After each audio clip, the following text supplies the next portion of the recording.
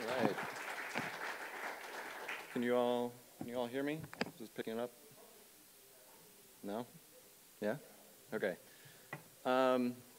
So yeah, with this talk I'm going to be talking about audio on the web using howler.js. How many of you have used Howler or are familiar with it?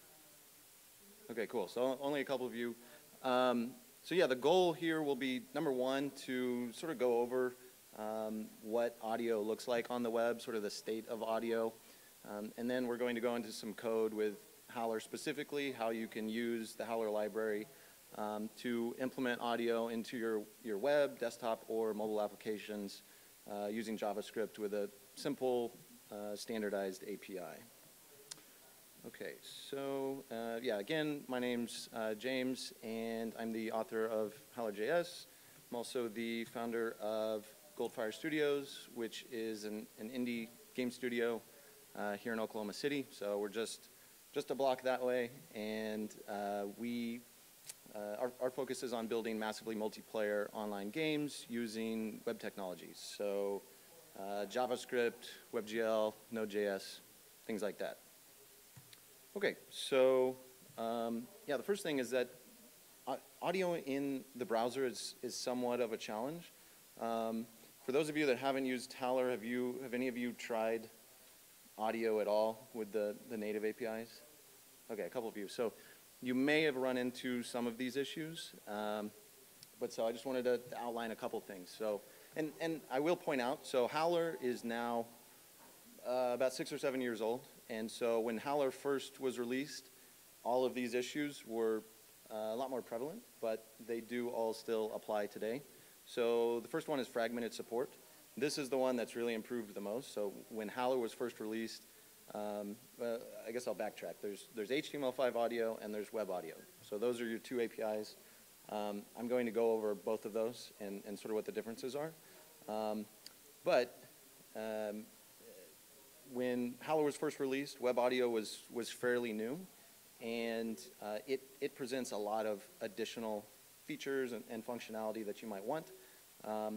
But basically the initial idea for Howler was to default to web audio and fall back to HTML5 audio.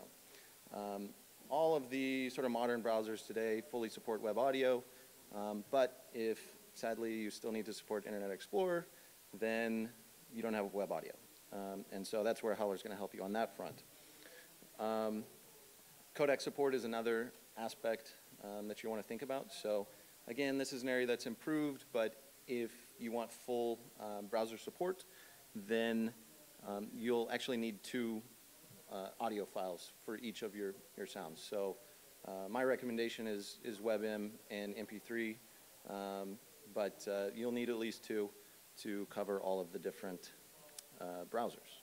And so I already mentioned HTML5 audio and web audio. As we'll see, there are different use cases for both of those. And so what Howler does is let you choose between them if you want, so if you have specific use cases. Otherwise, it's going to default to web audio and fall back to HTML5 audio. Another big thing is with mobile. So this is probably the other one that's improved the most. Audio in mobile browsers was pretty much not usable 5 or 6 years ago. Today, it's significantly better, especially with web audio. The web audio support's actually really good now. With HTML5 audio, it's gotten a lot better. So for example, when Howler was first released, if you wanted to play audio through HTML5 audio on your iPhone, it would actually open the sound file in the iTunes app. It couldn't actually play it in the browser at all. So that was problematic. It's much better than that now, but there's still a lot of differences between the different mobile browsers, especially between versions of Android. And so Howler is doing a lot of things behind the scenes to sort of smooth all of that out. The other big thing is autoplay. So this also used to be a mobile-only situation where you needed user interaction before you could play any audio files. Now the desktop browsers have started doing the same thing. Unfortunately, they're all doing it differently. So they don't do it the same way as mobile, and between the desktop browsers, they also do it differently. So Chrome is probably the worst offender with this because they use some sort of magic algorithm that determines if a certain page can autoplay audio or not. And there's no way to detect this through code. There's no way to know if your audio is playing or not. So Howler does some things to help with that. We're still waiting for the spec to update to help with those things, though. Okay, so first, we are going to do some live code, but first I wanted to just go over some of the basic API differences with the native APIs versus Howler, just to give an idea.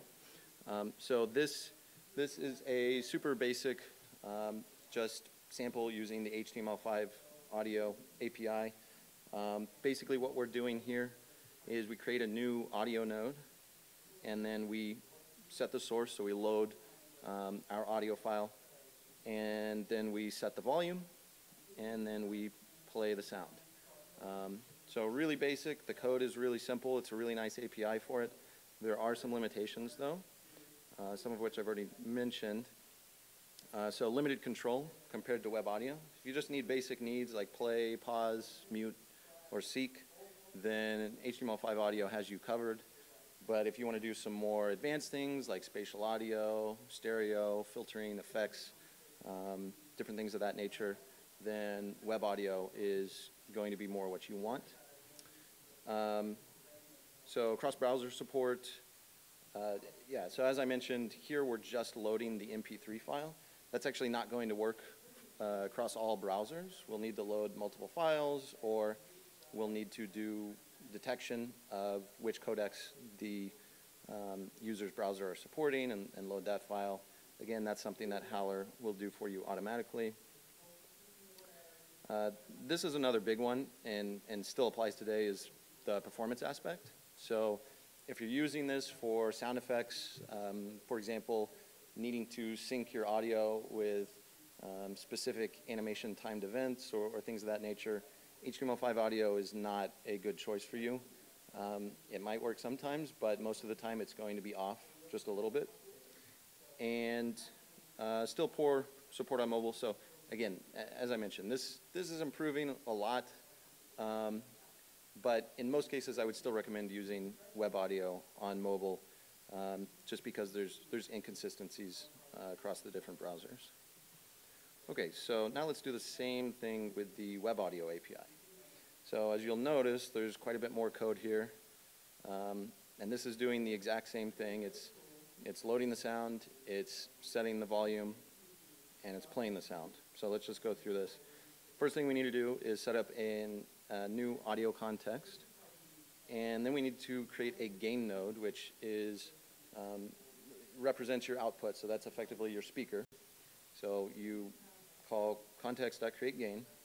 And then to set the volume, you set the gain value on your gain node. In this case, we're just setting it to 1. And then you need to load your buffer. So one of the big differences between HTML5 audio and web audio is HTML5 audio actually will stream your audio file, so it can start playing pretty quickly. Web audio has to load the entire file up front, decode it in the browser, and then you can start playback after passing it through, whatever nodes for effects and different things that you want. In this case, we just want to load it and play it back. So we've created this load buffer function where we're just doing an XML HTTP request, and we're setting that up with a GET. We want an array buffer as the response type. We send that request, and when we get that back, we call decode audio data on the context. We pass it the response. That gives us a buffer, and then we want to create a buffer source, so we call create buffer source. And then we want to set the buffer that we got back to the buffer of the buffer source. Bear with me. And then once we've got the buffer set to the buffer source, then we connect that buffer source to the gain node, which is connecting it to the speaker. And then after we've done all of that, we can play it by calling start. So, you're looking at the difference there, and you're probably wondering, why would I ever use the web audio API? It's really complex. Yeah, it is, but that's because it's effectively an entire audio engine. I mean, almost something that you would see in like a game engine, for example. There's a whole lot of stuff that you can do with it. It's not really meant for really simple tasks like this, but the nice thing with howler.js is that it allows you to leverage the power of web audio in an API that's just as simple as HTML5 audio. So here's a demo with howler.js, actually doing a whole lot more than either of the previous demos. So in this one, we're setting up a howl. So basically, Howler exports a Howler namespace, which is for global control, and it exports a howl namespace, which is for a group or an individual sound. So this is your sound instance or your howl, and you give it the source. So as I mentioned, for full browser support, you would need 2 audio files. So in this case, we're loading a WebM and an MP3, and then Howler's going to pick the correct one based on which browser the user is on. And then we're doing something here where we define a sprite. So are all of you familiar with like image sprites with CSS? Okay, so it's basically the same thing. You take your multiple audio files. So in this case, we would have jump, move, and lose. And you merge those into one audio file, and then you can play back parts of those. So you only need one HTTP request, and it just sort of simplifies the structure of your files and whatnot. And in the live code, we'll go over how you actually create one of those files automated as part of your workflow. So we've got that set up. I went ahead and set up a background music. So we've got another howl that we're creating here. And we're loading our theme music. And then this time I'm doing something different. I'm setting HTML5 to true. So I had mentioned that one of the differences is that HTML5 audio will actually stream the audio versus loading it all up front. So for background music, where we don't need precise timing, and we want it to start playing as quickly as possible, it's actually better to go ahead and use HTML5 audio. That's one of the good use cases for that API. So we just tell it to use that. We tell it to loop, and then we can call play. So for a sprite, we just pass the sprite name. It'll play that back. We could call these any order as many times as we want. Howler's going to handle pooling of all of those sounds and the overlapping and whatnot, and then we play our background music. Right? So we're doing what the previous 2 examples did and a bunch more with a fairly simple API. So before we get into any more code, I just wanted to go over a couple sort of, live demos. I wonder if I'm not actually connected to the Wi-Fi. I should have checked that. Okay, hold on. Not sure how this web page loaded. There we go. Okay, let me try this. Okay, so yeah, I just want to show some demos of Howler being sort of used in the wild. These first ones are actually just on the Howler website, so that's just howlerjs.com. And you can see here, you can get all the code for these. They're all MIT, so you can use these and set up whatever you would like with them. And we'll see if the audio will come through on this. But so the first one is just a basic music player. All right. I think you can hear that. So you can skip around. You've got the, actually, let me show the volume control. There we go. You can change the volume. You're able to get the duration, the progress. You can skip all of the, maybe, all of the basic controls that you would expect. Howler doesn't provide UI for you. It's just the, basically the core API to do all of the audio playback that you might want to do. And it makes it very easy to hook into events and controls to be able to set up whatever interface you would like on top of that. This is a live streaming audio demo. So these are all just live feeds from, I believe, from a site TuneIn. So like this would be, if it'll connect. Yeah, so that's just a live feed of, I don't know if you can hear that, but of CNN. So that's what's on CNN right now.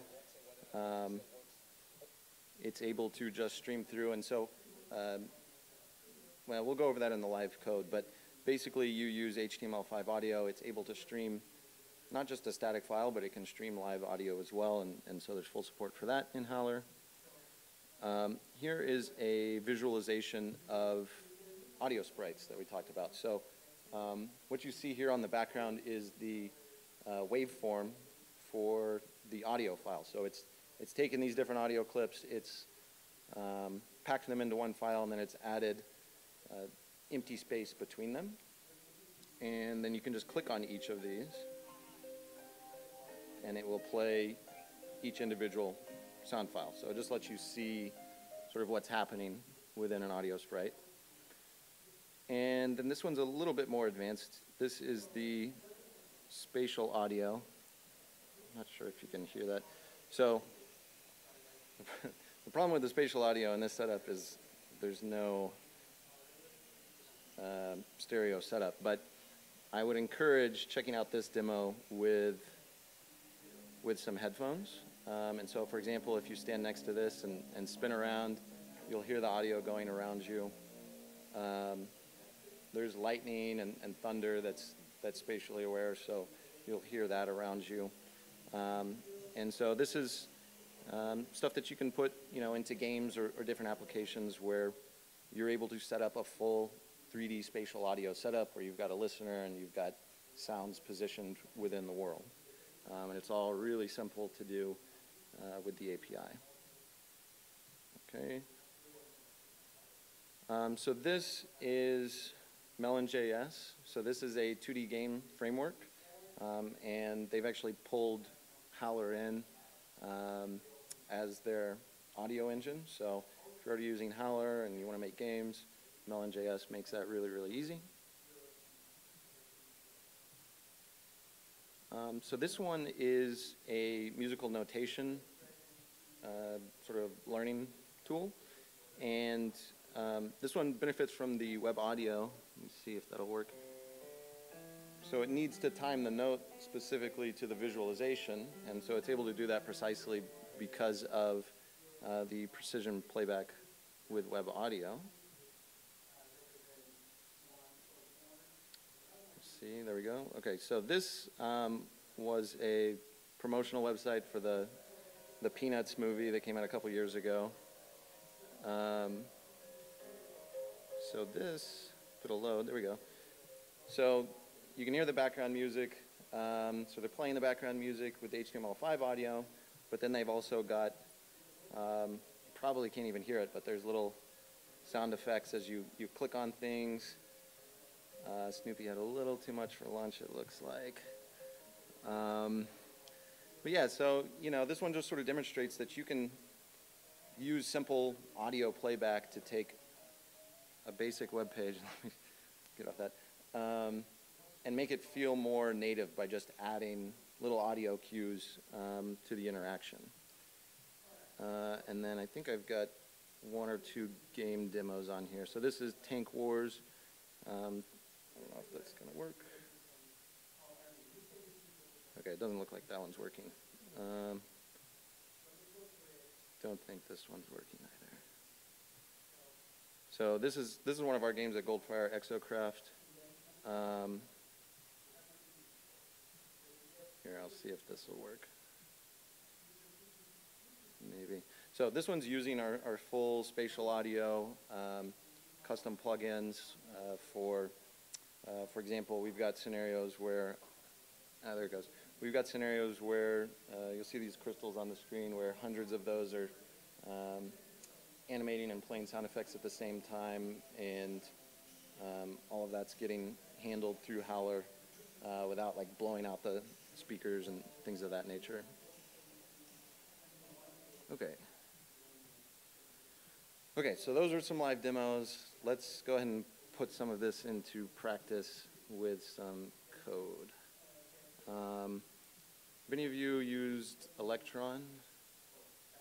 Yeah, a few of you. Okay, so I figured I'd do something a little different and show this in an Electron app because you can use Howler for audio in a web application or desktop applications with Electron, or even mobile applications using something like Cordova or Ionic. And so I'm not going to go over the Electron portion of this because that's sort of out of the scope, but this is our main.js. Can you all see that, or should I change the theme? Does it need to be bigger? Okay. See if I can remember how to do this. Let's see.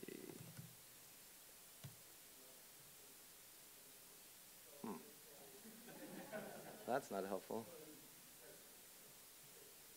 Okay. Oh, you know what? Live coding, live theme changing. That's exciting. Here we go. Maybe? No. Okay. Well, okay. Let me just try and make this bigger. Maybe that'll. Is that helpful at all? Yeah? Okay. Okay, so this is just sort of the boilerplate Electron, and I turned it into a tray application. So if you want to learn more about that, just download the Electron boilerplate, and it's basically the same code. So the main code here is actually let me go ahead and run the application so you can see what we're doing here. Okay, so this gives us just a tray application. So I basically made a little Pomodoro timer with 10 seconds instead of 25 minutes.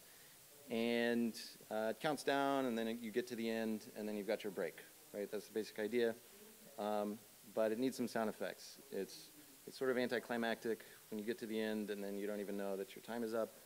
And then some people like to have a ticking sound, right, as each second goes by. So first thing we're going to do is add a ticking sound, add a complete sound, and then we're going to add some like effects and different things to that to see some of the different features of Howler. Okay, and so our code here, just real basically, we've got a click event on the start button, which will start our timer. And then because I'm a game developer, I like to have a loop, which is probably overkill for this application, but that's okay. We're using request animation frame. And then basically we're just reading the amount of time that's left, converting it to minutes and seconds, and setting it inside the HTML. So really simple. So the first thing we want to do is add Howler. I've already got it installed from npm here in our package JSON. And as I mentioned, Howler will export the global namespace, which is Howler, and the Howl namespace. We just need Howl for this. Okay, so we'll require Howler, and then what we want to do is set up our audio instance similar to the previous code. So set up audio instance, and we'll call that audio, and then we create a new Howl, and all we need here is a source, which we don't have yet, and we are going to define a sprite for our tick sound and our complete sound. Okay, so as I mentioned before, there's actually a tool that lets you automatically create these audio sprites, and it's called Audio Sprite. It's a good name. And you can just install it through npm, so npmi-g audio sprite, which I already have installed. So here's the command that we're going to use. Make that a little bigger, maybe. Okay. So yeah, what we've got here, audio sprite. That is not the correct command. Okay. We need to go into our sounds. Okay. So I've actually got these generated already, but we're just going to regenerate them. So we've got a complete.wave and a tick.wave. And so those are our two standalone audio files. We want to merge them into one. So we're going to write audio sprite-e, which will be our export types. And we want WebM and MP3. And then we tell it to use the Howler format. So it, out of the box, supports the Howler config format. And then our output to sounds, and then our input are tick and complete. So we run that. It processes and gives us as I said, are files that were already generated here. Sounds.mp3, sounds.webm, and the one we're really interested in is sounds.json. So this gives us the file names here, as well as the sprite definition values. So we're not going to do this here, but what's really nice with this is you can set up like an npm run script that will regenerate all of your sprite files, give you the JSON that you can then feed into your application, and you're able to automate sort of that workflow as you add new sounds.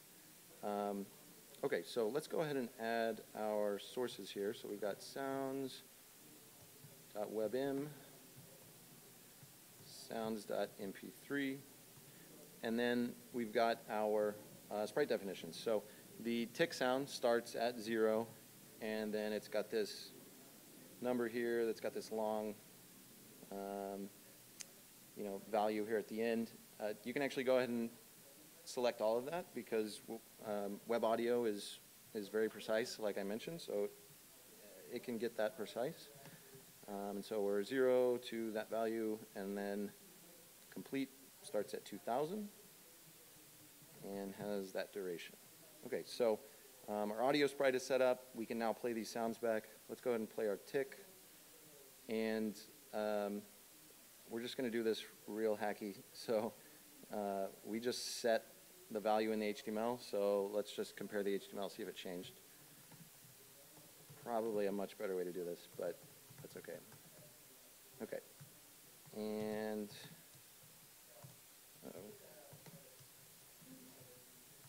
if the HTML changes, we will then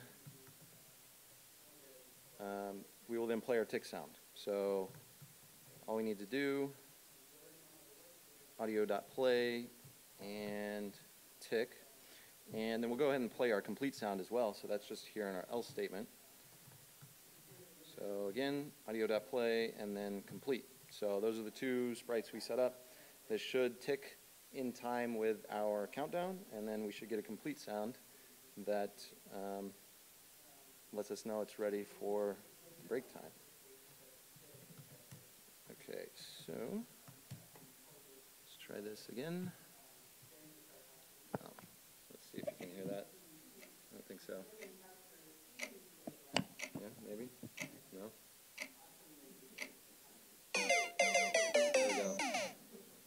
Time to play Mario. I think that was Mario dying, actually, but it's okay. That's usually what happens when I play Mario. Okay, yeah, so we've got some basic playback in there. This is a howler talk, though, so I wanted to add a little more to it. Stuff that you probably wouldn't actually want in a Pomodoro timer, but that's okay. So let's see. You may have noticed we had a 2x button on our Pomodoro timer, so we are going to cheat and only work half as long before we get our break. And not there. And so let's go ahead. I've already got the reference to the speed button, so let's go ahead and set up our event listener. I can't type. Okay. And the first thing we want to do here is change the rate. So that's simple enough. Audio.rate2. One thing I will point out here is that if you call any of these modifier functions on your HAL group, it does function as a group modifier. So that will change the rate of any currently playing sounds and all future playing sounds. If you just wanted to modify one, so for example, if we just wanted our complete sound to play at 2x, the play call will return the ID, and then we would just say audio.rate2, and then we would pass ID as the second parameter. So that goes for volume, mute, seek, anything that you modify your sound with. But in this case, we're just going to have our rate apply to everything. And let's see. I'm probably going to mistype this, so let me just grab the other piece somewhere. Yes. Okay, and then the other aspect here, we want to go ahead and read our rate. So just to modify our actual ticking. And to do that, we just call audio.rate. So this works in the same way. If you wanted to get the rate of a specific sound playback, you would pass in the ID to get that. Okay, so let's give that a try and see if that's working. And again, could you all hear the ticking before or just the, okay. Okay, so we'll see if you can tell the difference here. Okay, so it's actually pitched up, it's ticking faster, and that goes faster as well. So yeah, it's really simple.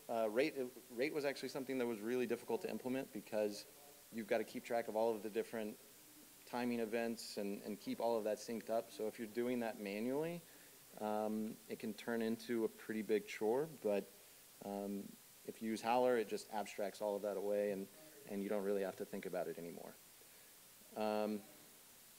Okay, so we've got rate in there. Let's go ahead and test out. This one I'm sure you're not going to be able to tell the difference, but we'll do it anyway.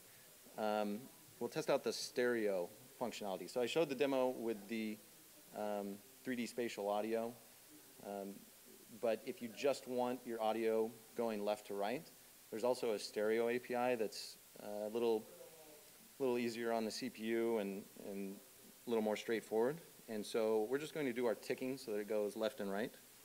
And actually, we are going to go ahead and use the ID from our playback. And then we will just say audio.stereo. So we'll point out this relies on web audio, so it won't work on like Internet Explorer, for example. And it uses the spatial audio plugin, which is bundled with Howler by default. Okay, so then what we want to do is just seconds modulus 2, and then we'll go left to right, and we'll pass the ID so that it only affects that one tick sound. And we will see what this sounds like.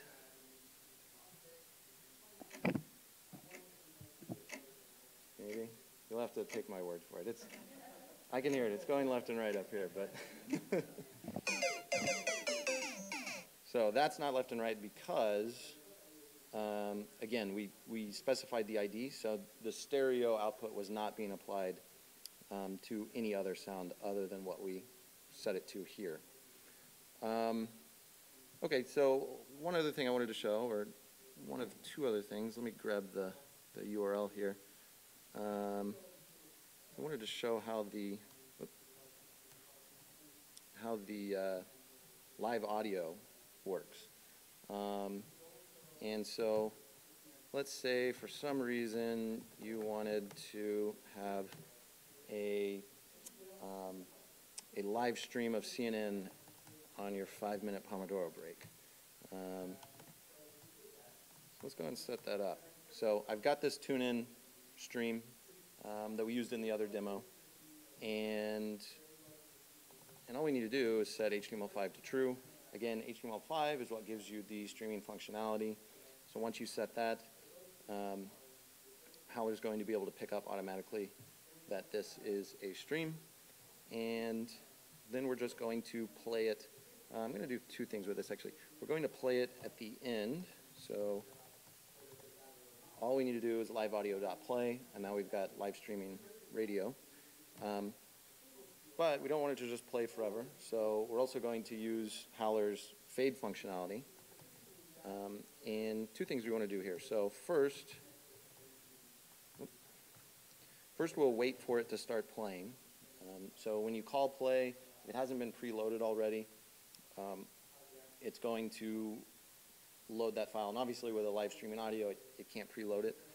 So as soon as you start playing, it's going to go out, get that stream, begin playback. So there could be a second or two delay. So we will wait for the play event. And here we're using once.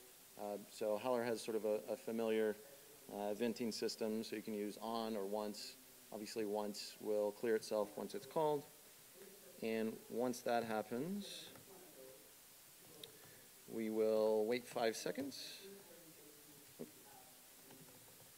And then we will fade out the playback. And so that's also built in. So you just fade from volume of 1 to 0 over 2 seconds. And then one other aspect of this is that fading is just affecting the volume. So once if you fade it to 0, it's still actually going to be playing in the background unless you stop it. So what we'll go ahead and do here is use another event. And I will point out that every command you do, whether it's a mute or a volume change or a seek or fade, they all have events with them. So you can hook into all of that with your UI or other functions and handle whatever you need. And so once we have faded, we'll go ahead and just stop that playback. All right. Let's try that.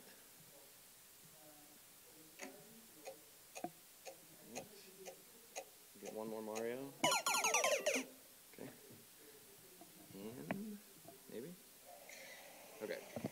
I can't believe it. We've got a commercial. That Gerald is presenting the quarterly budget report with. Okay.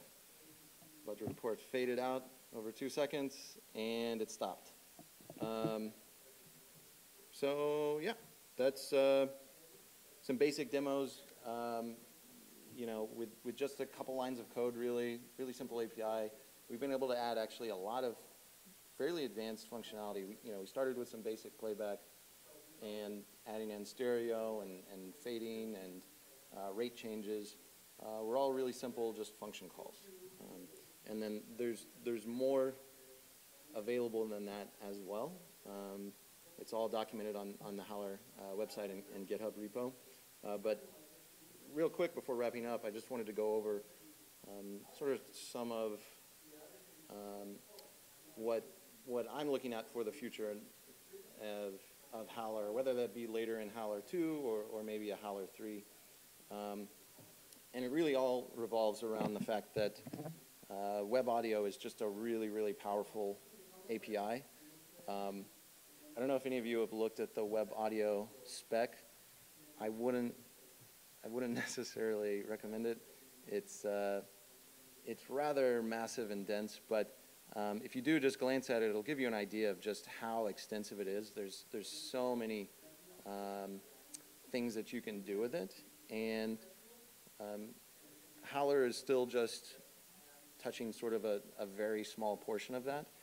And so what I see really for the future of Howler is really expanding upon that and giving simple access to a lot more of the audio functionality that's available in browsers today.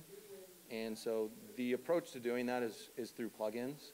So Howler 2 introduced the idea of plugins to Howler, but it's still fairly limited. So the spatial audio plugin is bundled with Howler. There's a couple community plugins as well, but it's not extremely straightforward at this point. So that's sort of the ongoing effort right now, is to update how the plugin system works and bring a lot more of that functionality into the ecosystem of it. So just some ideas on a plugin front, things that we could see and things that the community has been sort of starting to work on. Things like more advanced spatial audio. So the spatial audio in Howler right now is actually really nice. We've got it in a bunch of different games are using the spatial audio and other types of web experiments. There's several really cool Google web experiments that are using the spatial audio for different things. And but there's a whole lot more that you can do with it that's not within the plugin yet. So areas with that. A big area is filters and effects. So there's a couple community plugins for that right now, but there's all sorts of things you can do with filters and effects on audio to do really interesting things. Audio generation can actually be done with the Web Audio API. So that's a really interesting area to expand upon as well. Advanced crossfading, visualizations. You can actually take the data from the audio. You can read that through the Web Audio API and then create all sorts of interesting visualizations. The list goes on and on. Like I said, if you look at the Web Audio spec, There's really an incredible amount of functionality in there that I think is being very minimally used at this point, just because the API is so dense and complex just to get sort of simple playback functioning. Okay, so I will try and have the code from the demo as well as these slides up on my GitHub, hopefully later today, which is at GoldFire. You can also follow me on Twitter at GoldFire Studios, and I'll tweet out the link to that once I get it posted. And yeah, I'm happy to answer any questions if anyone has anything, but otherwise, yeah, thanks for listening to the talk.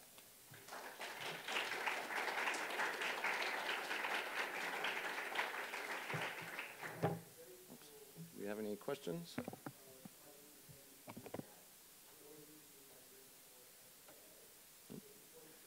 Right. So yeah, if you want to find out more about the library, you can just check it out at howler.js.com, and it's on GitHub and NPM as well. So thanks.